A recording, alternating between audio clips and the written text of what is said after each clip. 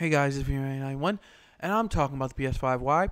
Because some very big news may have leaked about the PS5. I say may have because it's not confirmed, so just take this with a grain of salt. But apparently, a Twitter user by the name of @PSE Rebus has claimed that the PS5 will release on November 20th of 2020, and it will be $499.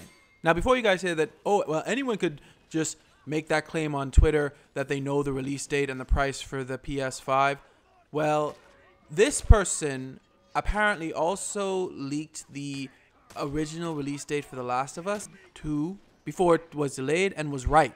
So it would seem that this person at least knows something of what's going on at Sony. Now let's talk about the price for a minute, because the price does make sense, because $499 I think is the highest they could go and people buy it, because console gamers are not like PC gamers, in my opinion. Most of us will not buy a $700 console, even if it is like state of the art. Most of us just buy the cheaper console and deal with the lesser graphics and horsepower and whatnot. So I really think that $499 is the highest they can go and still be appealing to console gamers.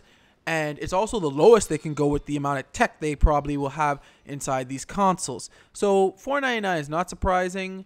The Xbox Scarlet better follow suit. We don't need a repeat of what happened last generation. And the date to me also makes sense.